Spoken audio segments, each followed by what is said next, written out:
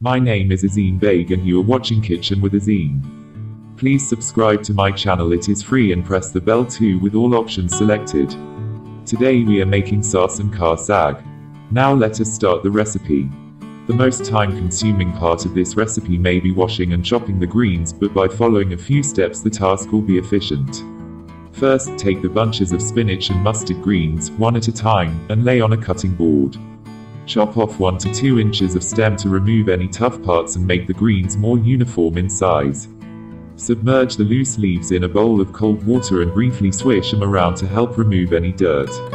Remove the bunch from the bowl, dump the water, along with the dirt particles, and repeat the process until the water is clean. This can range from 2 rinsings to as many as 4, depending on how dirty the bunches are, to begin with. Sometimes vegetables from farm stands are sold with a bit of the soil. Since in this recipe you are cooking the greens in water, you don't need to dry them before chopping. To cut the spinach and mustard greens into fine pieces, gather the bunch, or a portion if too large, with one hand, lay on the cutting board, and, with the other hand, chop into small pieces using a sharp knife. After wash and chop the greens and then add them to the cooking pot or in pressure cooker. In a lager cooking pot put Sarson Ka Saag and add 4 cups of water, in low to medium heat cook it for 2 hours. If you want to cook it in a pressure cooker then use the way of cooking below. Then add the chopped garlic, ginger and green chilies. And also add red pepper powder, turmeric and salt as per taste. In a pressure cooker, instant pot cook on high pressure for 5 minutes and then let the pressure release naturally. Alternatively, you can also cook everything on a stovetop for 20 to 25 minutes until soft. This slow cooker saag recipe is incredible. It's so rich, buttery and delicious that you'll forget you're eating vegetables. Seriously, it's that good. This recipe is the real deal. It's how this popular Indian dish should be made. This isn't just any saag, it's Sarson Ka Saag. Sarson Ka Saag is common in Pakistan as well as northern India. It is a sabzi, which means it incorporates leafy parts of vegetables and herbs. A little background on this dish: saag just means pureed greens, so when you order this dish in a restaurant, chances are that it's slightly different at each place. Many make palak saag, which is saag made with spinach. My favorite saag is authentic Punjabi saag or Sarson Ka Saag, which translates to saag made with mustard greens. This Punjabi saag is typically made with mustard greens, some spinach and lots of ghee. There's no negotiating on the ghee. It's essential. Blend to a coarse paste. You may blend it to super fine texture using a high-speed blender. I prefer it little coarse. Set heat to low and let the saag simmer for 20 to 25 minutes on low heat. It will thicken as it simmers. Sarson Ka Saag is spicy mustard greens is a winter staple in Punjab, Pakistan. It's usually served with makki roti, a flatbread made with maize flour, a dollop of butter and makes a nutritious meal.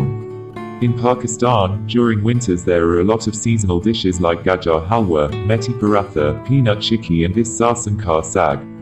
Since mustard greens are slightly bitter on their own, this saag is usually cooked with other greens to balance the bitterness. Greens like spinach, bathwa, methi etc. are commonly used. I usually use 4 to 1 ratio of mustard greens to other greens. So for this recipe I used 4 kilograms greens, out of which it was 3.5 kilograms mustard greens and the remaining 500 grams were a mix of all other greens, spinach and bathwa.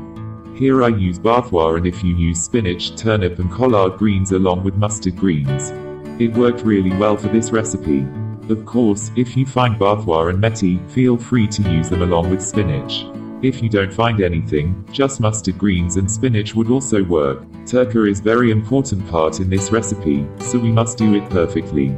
Sometimes use hing in Tadka. For the final Tadka, heat a small pan on medium heat. Once the pan is hot, add ghee to it and then add hing and sliced or chopped garlic cloves. Saute for few seconds and then add the chopped green chili and chopped ginger in it. Once the greens are cleaned, they are pressure cooked along with onion, tomato, garlic, ginger, green chilies and radish until really soft. Once cooked through, you puree the greens. Some people prefer really smooth saag while others like it to be little coarse. If you want it completely smooth, use a high-speed blender. You can use immersion blender and it works just fine. The final tadka at the end is crucial. I usually use garlic, hing, chopped green chilies and ginger in my tadka. You can add ingredients as per your taste. And yes, you have to use ghee for the tempering. I cannot imagine eating saag without ghee. Sarson Ka Saag tastes even better the next day, at least that's what I think. In all of Pakistan, especially Punjab, you would find Sarson Ka Saag served with makki ki roti and fresh white butter. Makki ki roti is a flatbread made with maize flour. It's little tricky to make, especially if you are not mixing in any wheat flour. It's smeared with ghee and enjoyed with the saag. It's a classic match and in my opinion, should always be eaten together. You can of course eat saag with roti, naan or rice too. Method: wash and chop the greens and then add them to the pressure cooker.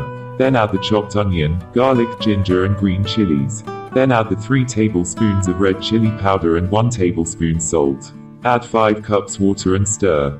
Cook everything on a stovetop for 20 to 25 minutes until soft. I suggest you this is the best option. Open the pot and then use an immersion blender to puree the saag. If you don't have an immersion blender, wait for it cool down a bit and then puree using your regular blender. Blend to a coarse paste. You may blend it to super fine texture using a high-speed blender. I prefer it little coarse. Transfer saag to another pot on stovetop over medium-low heat.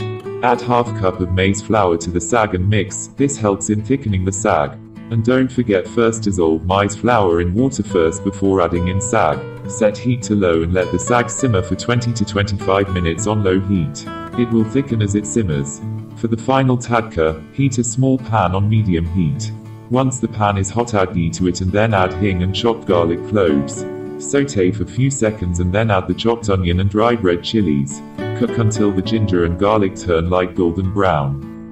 Transfer the tadka, tempering to the saag and mix. Serve Sarson Ka Saag with makki roti or naan. Thanks for watching. Hope you enjoy the recipe.